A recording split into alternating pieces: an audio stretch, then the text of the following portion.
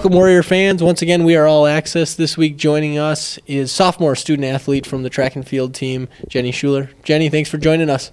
Thanks for having me. Great to have you. Exciting weekend for Winona State track and field. First home meet in over 30 years. Talk about what the impact of having your own facility means to the team. I think it's worked in our benefit to be able to practice on our own field and have somewhere to practice and host other teams to come to our field instead of going to theirs all the time. Outstanding. It was a fantastic first meet for the team taking first place. What do you think the impact there is moving into conference this weekend? I think it sets it up pretty good to have a good look at conference and hopefully winning it. Very good. Some good competition. And also they put some regulations, stipulations on how many student athletes can compete from each school this year. Yep, top 30 of your team goes and competes. So it's the best of every athlete from every team. The best of the best.